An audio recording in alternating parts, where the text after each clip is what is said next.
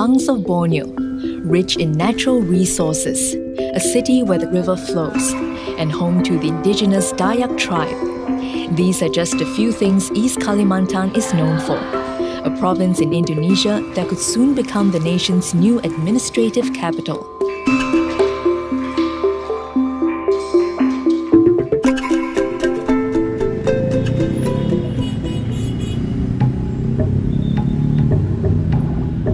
In August, Indonesian President Joko Widodo officially proposed to relocate the capital from Jakarta to East Kalimantan. The move is due to the city's bad traffic jams, overcrowding, and overdevelopment. More than that, he wants to grow the economy across the archipelago. Ya, kalau saya sih nggak setuju sebenarnya kejauhan. Enak pasti di Jakarta. Kalau macet-macet wajar. Namanya Jakarta, kota pasti macet. Untuk sebenarnya sih tidak setuju, karena kan kita lahir dari ibu kota asli sini, udah lebih pantas lah dijulukin ibu kota Jakarta. Saya rasa sih bagus sih. Kenapa baru sekarang? Harusnya kan mungkin dari 10 tahun lalu kita mulai bahas pindah ibu kota. Kalau prinsipnya, spiritnya saya suka, cuma bagaimana memenuhi kebutuhan negaranya, nah itu yang kita mesti bahas sama-sama deh. We are now in Samarinda, one of the two biggest cities in East Kalimantan and its capital. Ini ibu kota negara bukan untuk kepentingan bisnis, tapi ini adalah services, ya, jasa. Itu tidak merubah posisi Jakarta sebagai pusat bisnis, pusat perdagangan, keuangan. East Kalimantan was chosen because it is sheltered from natural disasters, strategically located in the center of Indonesia, and has good infrastructure. However, the province is not well known to many tourists, including Singaporeans. Orang Singapura yang tahunya Jakarta, mereka mau tahu cuma Bali.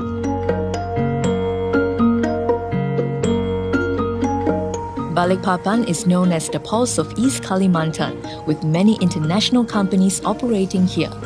Many expatriates work and live here. Mr. Florent is a Frenchman who has been living in the city for the past 3 years. To him, East Kalimantan is home. Yeah, you've got cinema, you've got mall, you've got all that kind of things that you've got in Jakarta. You've got the same in here without the traffic. So I think it's much better. And then you've got the sea, you've got a quality of air which is amazing. East Kalimantan has 2 airports, an international seaport, 5-star hotels, and soon a 99-kilometer toll road connecting the province's 2 largest cities. The seaport is equipped with facilities to process shipments from overseas. It hopes to work with countries such as Singapore in future. Singapura no competition, tetapi itu adalah sinergitas. Kami sangat welcome, ya, siapapun yang mau bekerja sama dengan kita, kalau saling menguntungkan, kami siap. Mr. Widodo said the new capital would straddle Kutai Kartanegara and Penajam Pasir Utara regencies, but did not specify the exact location. Local officials have given some clues. We explored some of the possible sites.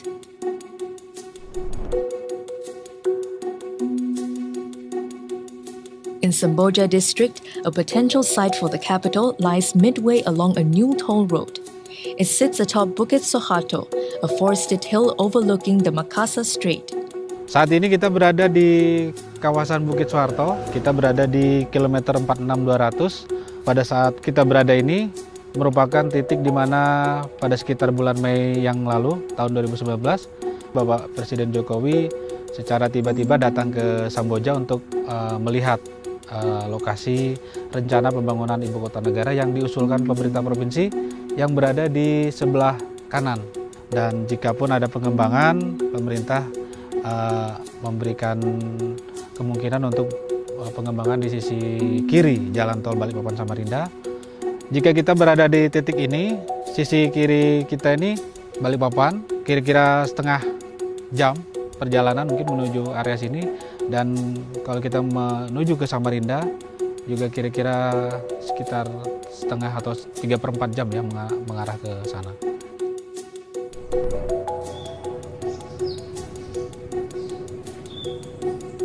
Two other potential sites are in the villages of Semoy and Sotik.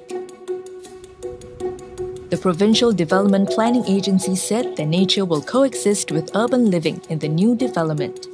Konsep daripada ibu kota negara ini kan sebagai forest city gitu ya, sehingga kami meyakini juga dengan posisi seperti itu, IKN di Kaltim, kami meyakini justru hutan-hutannya akan terjaga. Jadi kekhawatiran yang kaitannya yang ada di Jakarta, kami meyakini tidak akan terjadi di Kaltim. Adalah namanya pengorbanan beberapa pokok pohon kayu yang bisa cuma kan akan direvitalisasi kawasan hutannya.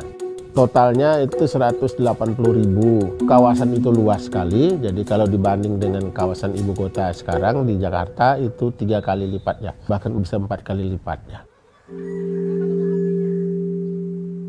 Some residents fear that they will lose their homes, livelihoods, and lifestyle when they are relocated. Saya lahir di sini, nggak pernah pulang kemana-mana kan. Orang tua di sini tinggal juga. Saya tahu ini rumah tanah pemerintah, tapi namanya kita nggak ada uang. Kamu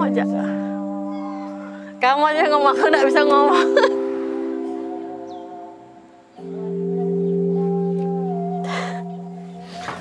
Mudah-mudahan nasib kita itu bisa berubah. Jangan sampai kita seperti ini terus. Nah, mulai lahir kita susah Bu sampai sekarang. Siapa tahu kampung kita lah jadi ibu kota supaya nasib kita bisa berubah. Kita tidak bisa juga pergi Bu, karena masa kita mau tinggalkan dulu susah-susahnya kita masih bertahan di sini. Nah, kenapa mau jadi ibu kota? Kenapa kita mau pergi? Kenapa yang jauh mau ke sini ya kan? Kita yang dekat sini kok malah kita yang diusir. Salah dong Bu ya kan? Saya tinggal di sini 40 tahun, Bu. Kita orang desa, ya kan? Pengalaman cuma petani. Saya harap Pak Jokowi bisa yang dulunya di desa itu harus dikasih di desa aja. Soalnya pengalaman apa? Di desa itu kan petani aja. Kalau tinggal di gedung tingkat-tingkat itu kayak apa? Nggak bisa kerja. Despite some doubts, most residents in East Kalimantan are excited about the proposed new capital and exploring new business and work opportunities. Ada beberapa investor menghubungi saya dari luar, ya kan, dari Jakarta, dari Makassar. Jadi maksudnya dia mau invest saja kan, namanya orang ada duit kan, daripada disimpan aja. Jadi beli tanah supaya bangunnya nanti tidak tahu apa dia bangun, mau perumahan kah, hotel kah, apakah. Ada hati yang termanis dan penuh cinta, tentu saja akan ku balas seisi jiwa. Sebenarnya kalau masalah pemindahan itu ya cukup baik lah untuk perkembangan Kalimantan Timur ke depannya. Yang saya nggak senangnya itu ya ke depannya pasti bakal banyak hutan yang dibabat.